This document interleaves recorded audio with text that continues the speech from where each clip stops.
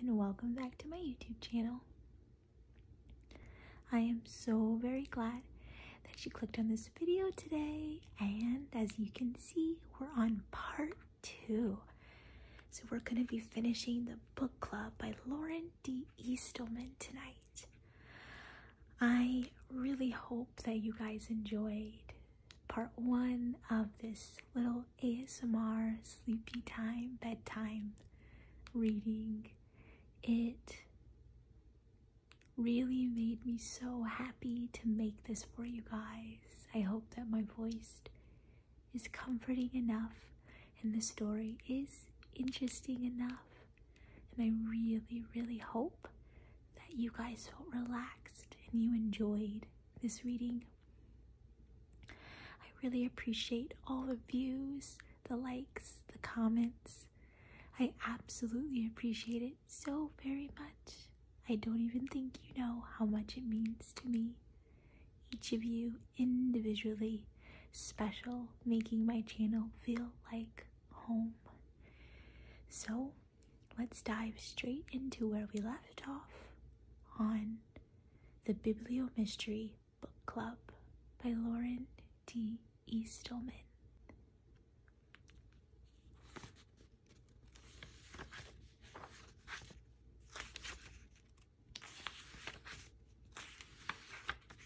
So, looks like we left off on page 16. So we'll start right there. So grab your blankie, adjust your pillow, maybe even a warm cup of tea, and I'm going to read to you the ending to the book club. Are you ready? I'll wait. Just let me know. Okay, all set? Perfect. Let's dive right in.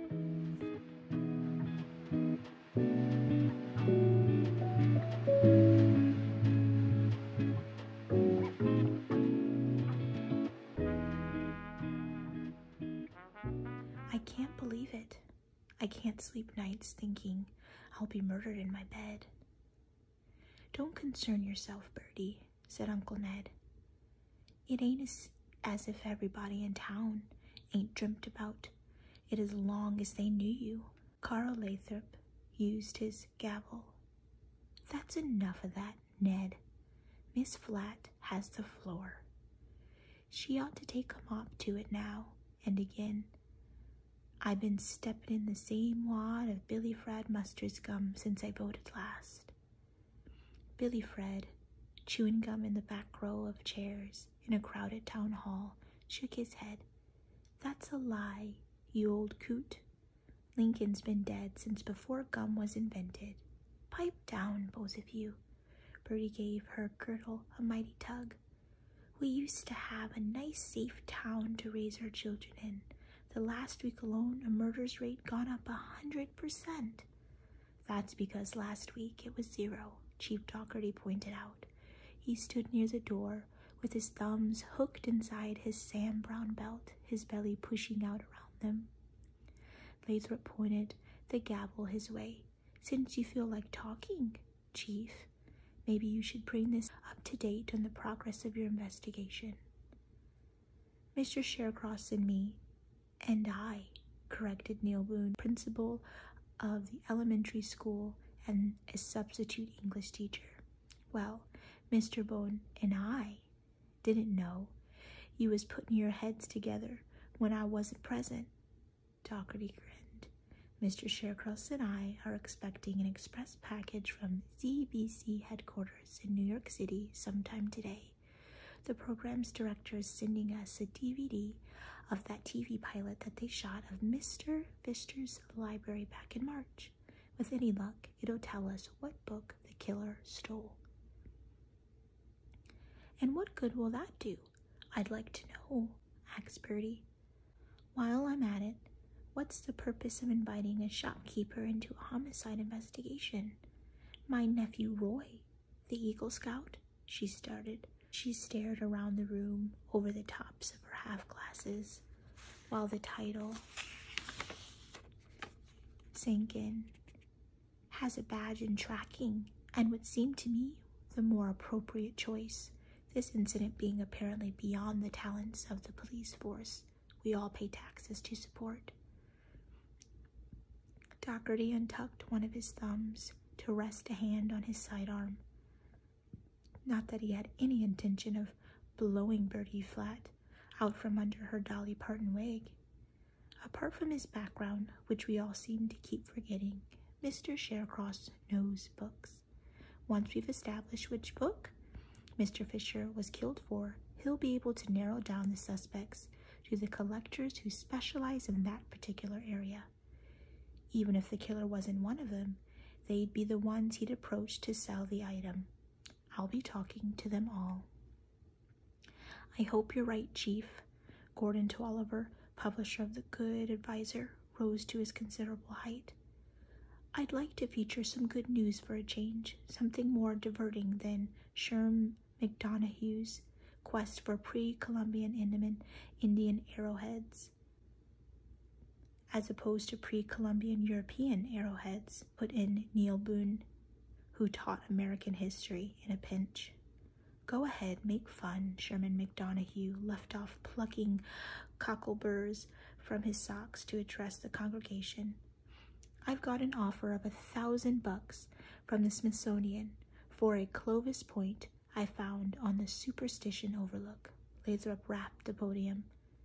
We're drifting away from the reason for this gathering. Where is Avery Shercross? Oh, he's busy, Doherty said. Nobody ever accused Avery of laziness and sloth. Busy doing what? Pressed the head of the council. Shifting through clues, analyzing evidence, interrogating suspects? The citizens of Good Advice have a right to know how their trust is being invested. The chief returned his thumb to his belt, shifted his weight from one foot to another. I can't answer for him right this minute, but when I talked to him this morning, he was rearranging his inventory according to the Dewey Decimal System, whatever that is. There! Shercross gripped Andy Barlow's shoulder, making the deputy chief wince. He hadn't much more flesh in that area than a bookseller had in his whole body, which Chief Doherty could lose from the middle without noticing. Andy hit pause. The picture on the computer monitor in Doherty's office froze. Can you zoom in? Shercross asked. Sure. Andy played the adagio on the keys. The shelf in question filled the screen. We lucked out there.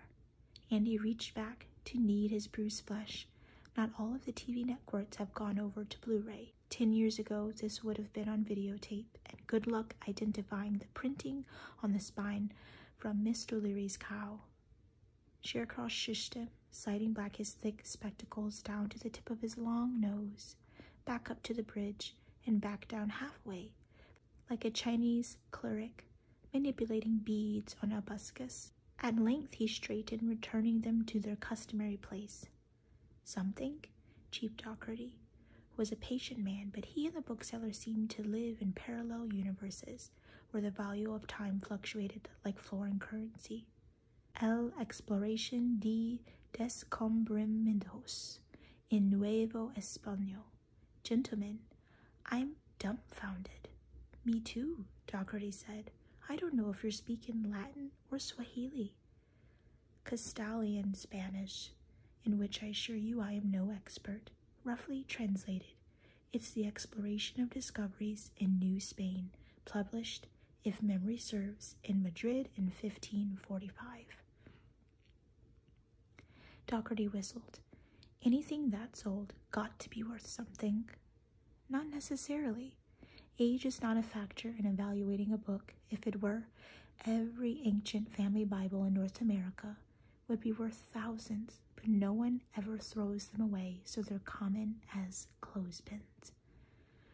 Nor is rarity, although this particular item certainly qualifies. I doubt more than 10 copies were ever issued, hand-set in wooden type for the court of Philip II of Spain. Condition is often a factor, but not in this case. Missing its covers and even significant pages from the text would hardly affect its value. Demand, gentlemen, That thing that drives capitalism tips the balance in its circumstance. I know of 10 billionaires who would bid eagerly against one another to lay hold of the lay exploration in any condition, and from what I see here, this copy is complete, as close to pristine as you're ever likely to find it. This is a murder investigation, not meeting your book club. Come to the point this side of when they invented gunpowder. Actually, conquistadors were well equipped in that. Avery? Sorry if I were the murdering kind. I would certainly give it a proper consideration in this case. The book was written by Hernando Cortez, conqueror of Mexico. Considering the paucity of copies and the stature of individuals to whom it was presented, it's more than likely Cortez delivered them in person. He would have held this book in his hands. Dougherty slid his seston on the back of his balding head. I don't see it myself, but I understand. Give me a list of those folks and I'm on the way. I'll get right on it. Vern Plent knows his way around the computer at the library. He can Google, Andy corrected. He can Google the title and find out who most interested.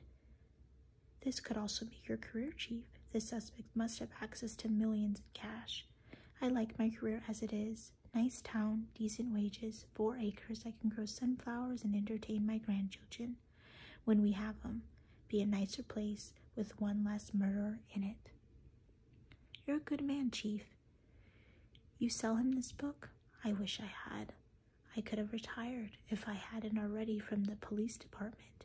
He must have found it on the net, despite his distrust of it, or on one of his buying trips. I'm surprised he didn't share the discovery with me. Half the fun of collecting is rubbing other collectors' noses in your best acquisitions. Maybe he just got it, which may narrow the field further to others who are interested in the same time. How about the autopsy? Busted skull, extensive brain damage, death close to instant, as I guessed it ever comes. Doc Simmons has the Latin for the record. Leather fibers in the cavity, left by a weapon, most like if Fisher was wearing a leather cap at the time. It hasn't turned up. I doubt Lloyd owned anything as casual as a cap.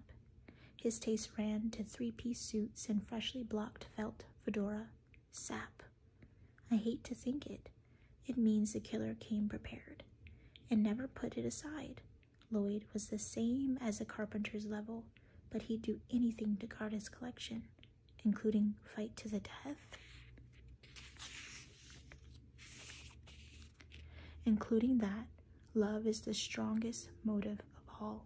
Well, it's a big book, and he was killed in broad daylight. Maybe somebody saw whoever was lugging it away. It's almost 1,000 pages, each of them thick with parchment. It would be heavy as well. Those clasps are solid iron to reinforce the biting. Thick horizontal ridges at the top and bottom of the spine of the book's on screen. If he left on foot, he'd be one tired man or woman, if she's built for it, by the time he got to where he was going. Perhaps someone saw somebody who looked worn out so early in the day. Could be. Andy took pictures of the driveway, but only tread marks there belonged to the Fisher's Land Rover, which is still in the garage. If it were a sneak thief, he wouldn't want to advertise his coming with the sound of a motor. If it was a sneak thief, Shercross said, call it an odd cop's hunch, but I've got a sinking feeling it was someone we know. Deputy Chief Barlow rapped on the frame of Dockery's door, which had remained open as long as he had an office. He got a ping on that door-to-door. Barlow said, Gordon to Oliver saw something. Dockery dumped his half-eaten Big Mac back into the sack and wiped his hands. Go ahead, Andy. Keep me in suspense. I'm just a guy who fights the council for your annual pay raise.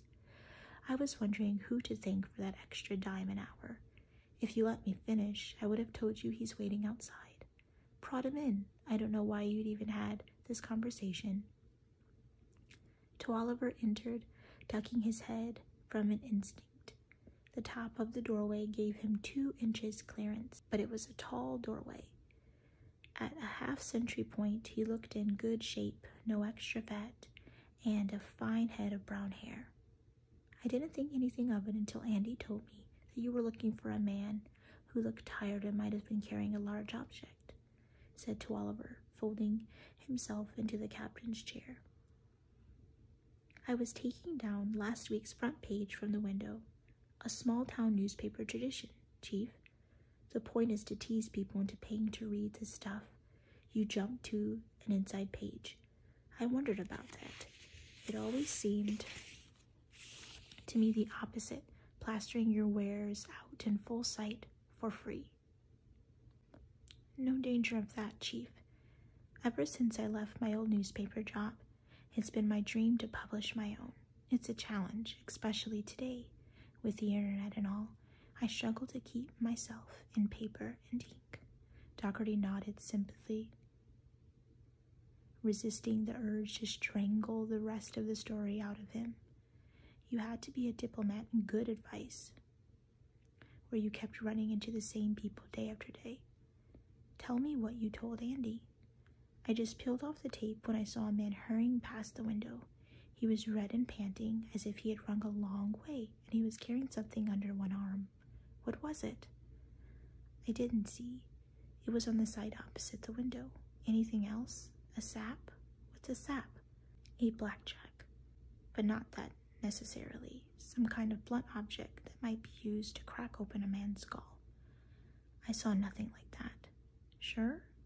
Someone running around town swinging a bludgeon would leave an impression, don't you think? You'd be surprised what folks don't notice.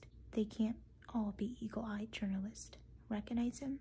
I'd never seen him before, and I like to think I know everyone in town. It's part of my job. Know him again? I think so.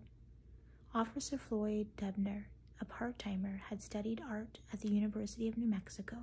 He listened to Oliver's description and sketched a rat-faced man with bulging eyes, his mouth hanging open to show a set of teeth only an orthodontist could love. Doherty had copies made for distribution. He showed Avery Shercross the original. The bookseller climbed down from the wobbly stepladder to accept the drawing. His corduroy jacket was smeared with sooty dust. He'd been reorganizing the shop for a week, but the chief couldn't see that he'd made a dent in the chaos. The story checks, Doherty said, as Shercross studied the sketch. The newspapers halfway between Fisher's house and the bus station. The killer wouldn't hang around the town a minute longer than he had to. That's logical. The man would attract notice. He slid his glasses back to the bridge of his nose. Does he look familiar? He does, but I'll be gone darn if I can place him. Was it at the Gaiety Theater, possibly? Why the Gaiety? Orville Potts, the manager, has a weakness for crime films. Many of them feature Steve Buscemi. He snatched back the picture and stared. Have you heard back on fingerprints? Got the results from the state police lab this morning. I'm glad we took yours. I was able to eliminate those and a couple other sets belonging to the folks who knew Fisher well enough to visit. We're working on the rest. You dusted the library ladder. First thing, seeing how high up the book was shelved, all we got was Fisher's gloves. They leave marks too. Not that they're unique like fingerprints. He shook his head. And he didn't wipe it down either, nor we wouldn't have found Fisher's. Shercross looked at the wall calendar featuring the cartoon caterpillar wearing spectacles. He might have been peering into the mirror. This is Wednesday, isn't it? Comes around every week about this time. Why? The good advice comes out today. I think I'll go down and buy a copy. Why? You'll just be full of this case with that picture on the front page. You won't learn anything there you don't already know. I agree. The rodent features he had just been looking at stared at him through the tall window beside the door to the newspaper office on the ground floor of a false front building as old as statehood. Publisher identifies killer. Read the headlines on the front page taped to the plate glass. Avery, what brings the owl out of his barn? The publisher got up from his desk to shake the visitor's hands. He towered over the bookseller. The quest for information. An experienced journalist like yourself shouldn't find that unusual, and you know more than most. Didn't you mention once that you wrote a book column before you came here? The El Paso Times. The feature was discontinued. I was told there wasn't enough readers interested in books. Does it sound oxymoronic? Stupid's more appropriate. Did you ever visit Lloyd Fisher's mansion? Quite recently. He was kind enough to grant me an interview about his TV appearance. Tragically, he was killed before I could run the article. Have you ever been fingerprinted? Odd question. As a matter of fact, no, I haven't. I wasn't in the military and I don't own a firearm. I'm happy to say I've never been arrested. Well, never's a long time. It eliminates one of the sets of prints the police couldn't identify. Did you discuss Fisher's collection? Am I a suspect? I don't have the authority to judge, but I am helping out Chief Dougherty. I'm interviewing everyone who had contact with Fisher just before his death. I see. Yes, he did show me some of his prize acquisitions. Was one of them El Exploration de Scrumbinminto in Nuevo Español? I couldn't say offhand. He had some Spanish titles, but I don't understand the language. It may be in your notes? Don't trouble yourself to look for them. It's a large book bound in Morocco leather with iron clasps on the spine. You'd remember it if he showed it to you, I'm sure. It doesn't ring a bell. It's missing. The police are operating on the theory it was stolen. That would explain why I didn't see it. Perhaps he sold it. Doubtful. Lloyd spent his life building that collection. He wouldn't be likely to break it up. How tall are you, Gordon? That's a rather personal question, and yet not an unusual one for you, I imagine. You stand out in the crowd. I'm 6'7". As tall as that? No wonder Fisher's prints were the only marks on the ladder in his library. You wouldn't even have to stand on a tiptoe to take down the book. The publisher stiffened, adding to his height. Please leave. I won't have my character assassinated in a building I pay rent on. One of your many expenses. They must have been on your mind when he showed you the latest addition to his library. The book being so old and rare, naturally, he wouldn't let you handle it, but being familiar with the book trade, you knew it was valuable. The nearest telephone was downstairs. Perhaps it rang, and he went down to answer it, leaving you alone in the room. Whatever the interruption was, it wasn't long enough for you to stash the book, where you could retrieve it on your way out. Did you hear him coming and duck behind the door? I'm warning you, Shawcross. I'll throw you out. Violence would be an option in your case. It was when you panicked and struck Pfister on the back of the head with the book you were holding.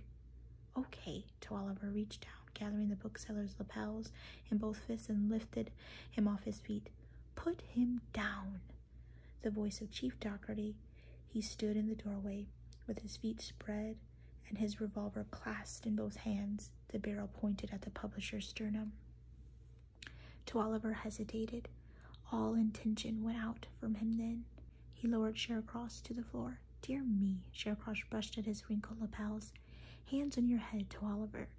No need for that, said the bookseller. He doesn't own a gun. I think he told the truth about that. His weapon of choice is the very thing he committed murder to own.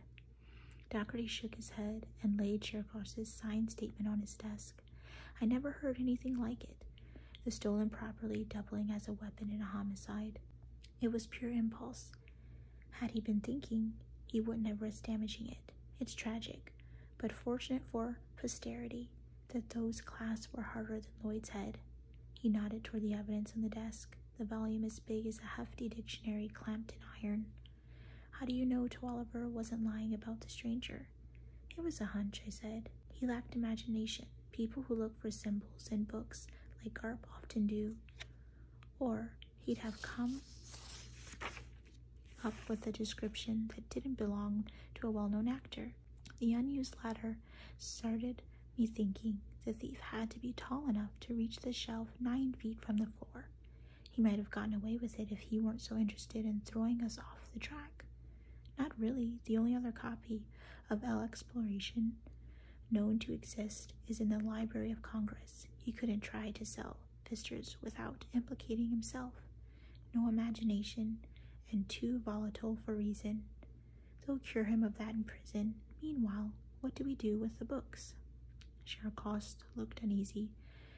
It mustn't languish in non-climate controlled evidence room through the trial and inevitable appeals. I keep my rare stock in a property maintained storage room in Santa Fe. I'm offering it to the justice system indefinitely without charge. You're a civilian.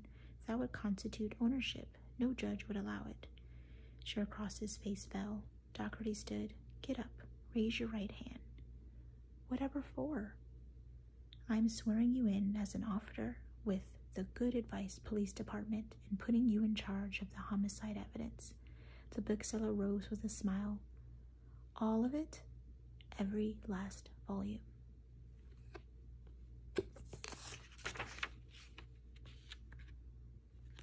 Alright, friends. So that is the end. I think it was quite cheeky and really interesting. As you can see, it looks like the actual person who is supposed to showcase the story, the publisher, and let you know what was happening during the investigation, was the very person leading them off track and ultimately the murder of this unfortunate tragedy. I really hope that you guys enjoyed this reading of this bibliomystery. It made me so very happy to read it to you, and I hope you enjoy. Let me know down in the comments if you enjoy this, and if you're looking forward to Vlogmas 2022, where I'll be reading the Harry Potter series each night for you guys. So, without further ado, I will catch you all in my next video. I hope you have sweet dreams, and good night.